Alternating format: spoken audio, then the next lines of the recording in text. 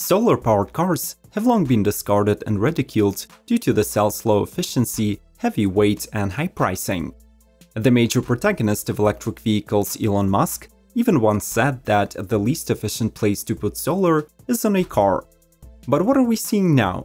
The world is welcoming viable, production-ready models, and Elon has made a U-turn in his conviction. He's installing panels on the upcoming Cybertruck. After all, there seem to be some opportunities for EVs that have no need to ever be plugged in. Today we'll make a quick roundup of the already existing solar cars, so time to get excited about the sustainable future of automaking. Subscribe to Automotive Territory, ring the notification bell, and enjoy the ride. Cyan. When the Cyan was first introduced in 2017, it was marketed as the world's first production solar-powered car with an extremely affordable price below 20,000 euros. Since then, the price undoubtedly went up. The startup had to survive through a risky crowdfunding campaign, but now it is back on track with production. Planned to be manufactured at the former SAAB factory in Sweden, the quirky hatchback does not bother too much about the looks and performance, but rather focuses on maximizing its sustainability. The entire body is covered with Veloy IBC cells that can perform in cloudy conditions and, on average, will generate 21 miles worth of range daily. The 35 kWh battery is sufficient for 155 miles on a charge and could be rented out. The three-phase electric motor is being sourced from Continental. It makes 161 horsepower and 199 pound-feet of torque, with the highway-worthy speeds up to 87 miles per hour. Fisker Ocean. After failing with his plug-in hybrid Karma and all-electric Emotion sports cars, Henrik Fisker has earned himself a reputation of the con artist in the EV world. This time, the notorious designer is venturing into the electric crossover market, promising to build the most affordable long-range model in the segment. The Ocean gets an 80 kWh battery, good for up to 300 miles, and depending on your needs, either a single or a dual-motor propulsion system. Both get the latest infotainment tech, all-vegan interior, and an optional full-length solar roof. Fisker does not disclose its capacity and recharging capabilities, though the company does say that it is aimed to boost the crossover's efficiency and range. As usual, the prototype does sound tempting, but only time will tell whether Henrik actually delivers on his promises.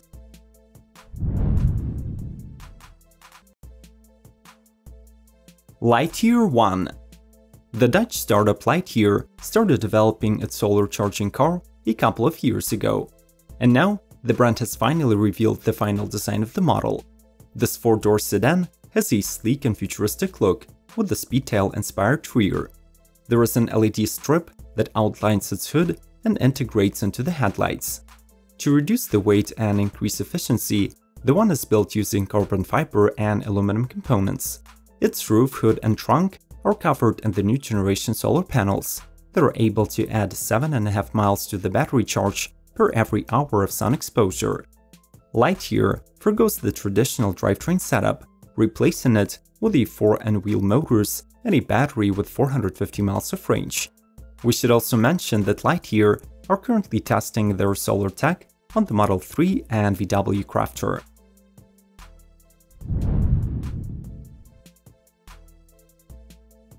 Tesla Cybertruck. As it was already mentioned, Elon is fully embracing solar, especially so since Solar City is an integral part of Tesla. The Cybertruck will be the major promoter of the technology, arriving with an optional tonneau cover made of solar panels. This automatic truck bed cover will either replenish 15 miles of range daily or would serve as a base camp power station if the Tesla is used for overlanding. Besides its self-recharging capabilities, the stainless steel behemoth is aiming high in terms of performance. There will be multiple powertrain configurations with 1, 2, and 3 motors, and the latter will be able to produce up to 805 horsepower and tow 14,000 pounds. The Cyber Beast can do up to 500 miles and drives like a dragster with 2.9 seconds 0 to 60. Additionally, with its 16 inches of clearance, adaptive air suspension, and best approach departure angles in the class, it is an outstanding off-roader.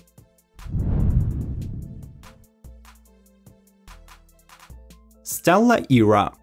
If we were to describe the Stella era in a single sentence, then we would tell you that this family car is the Robin Hood of solar energy.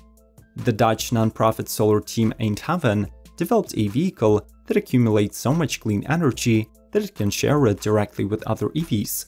This four-seater is the company's fourth prototype. It is powered by two N-wheel motors and is equipped with highly efficient regenerative braking. The engineers do not disclose the exact specs of the powertrain, but claim that the era can cover from 560 to almost 750 miles on a single charge, depending on the sun exposure, of course. Besides, the car features a built-in autonomous system that reparks the car to sunny spots on the parking lot. In addition, the Stella era controls the amount of energy it can share with the others, so you'll always be able to drive home when needed.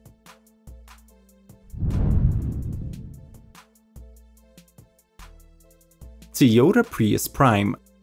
Starting from 2017, the Japanese version of the Prius Prime has been available with an optional solar roof. It was developed by Panasonic, but added mere 3.7 miles of daily range, and was rather considered as a trendy gimmick than a viable charging method for the car. This time, however, Toyota is partnering with Sharp and NEDO to develop a new generation of onboard solar battery panel with 34% efficiency. The cell's coverage is now extended to the hood and hatch, so the overall rated generation output is increased to 860 watts. This is equivalent to 28 miles of daily range and completely covers the capacity of Prime's battery. The car will not lose its capability of self-recharge even when in motion. And when the 1.8-liter four-cylinder combustion engine kicks in, the incredible 130 plus mpg fuel economy and 640 miles of range are at your service. If you want to support the electric revolution, you simply have to smash the like button.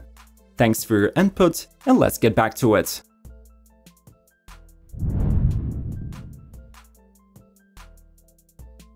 VW ID. Buzz Cargo. Based on the same platform as the original ID. Buzz minivan, this is the workhorse within the upcoming VW ID family. Planned for production in 2022, the van gets several functional updates that will make it more suitable for commercial use.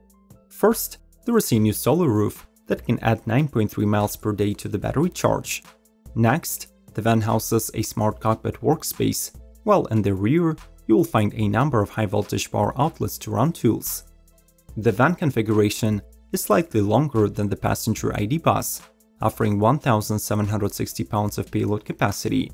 The drivetrain setup is unchanged, so it consists of a 204 horsepower motor, rear-wheel drive, and several battery options, offering up to 340 miles of driving.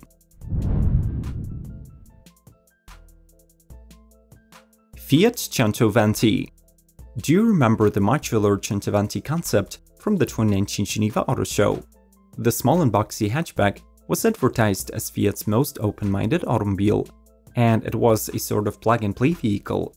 Being fully electric, the Chantevanti was powered by an array of 1 to 5 underfloor batteries, each offering up to 62 miles on a charge. The hatchback was presented with 256 color schemes and 4 roof options, including a solar panel one that can charge the car on the go or power the add banner on the tailgate. In spring 2020, this concept resurfaced again, as Fiat confirmed it for series production. At the moment, we're still unsure how close the mass-market version will be to the original, and there are even rumors that the Chantevanti might merge into an all-electric version of the Fiat Panda.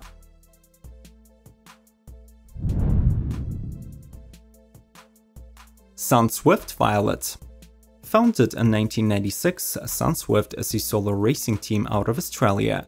They are known as a pioneer in solar cars development, as well as an active participant of the World's Solar Challenge. The company's first EV prototype was developed in the late 90s, and since then, it went through 5 generation changes.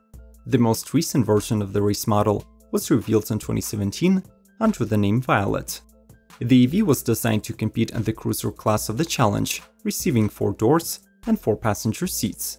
The car's solar array was fully reworked, now covering 54 square feet and achieving improved efficiency of 22%. It, however, kept the carbon fiber monocoque construction and 2 rear wheel and hub motors of the predecessors. The Violet is powered by a small battery with a maximum of 20 kWh capacity, but under the Australian sun, it can cover up to 620 miles on a charge. Solarola VW bus. This German-born bus is a frequent visitor of conversion shops due to its ample space behind the front seats and of course its timeless design. We have seen dozens of the model's camper conversions before, but a fully solar-powered VW bus is a rarity. Built from scratch by the Solarola startup, the camper features roof-mounted solar panels that can tilt for a maximum solar exposure. The configuration offers 1.2 kW of solar energy, but the number can be doubled if you opt for 2 solar awnings that pull out on both sides, providing almost 3 kW of energy. The Solarola's latest conversion is fitted with the Tesla Model S battery modules with a total capacity of 37.5 kWh, and this promises up to 100 miles of range. Upon request, the bus can be equipped with a full kitchen, an upper sleeping loft, a couch, and other amenities. What do you think about the viability of solar-powered cars? Should we install panels on each vehicle, or rather work on expanding the charging networks powered by solar? Mention in the comments those models from the lineup that impressed you the most. Subscribe to Automotive Territory, click the like button to support the EV revolution, and as always, may the torque be with you!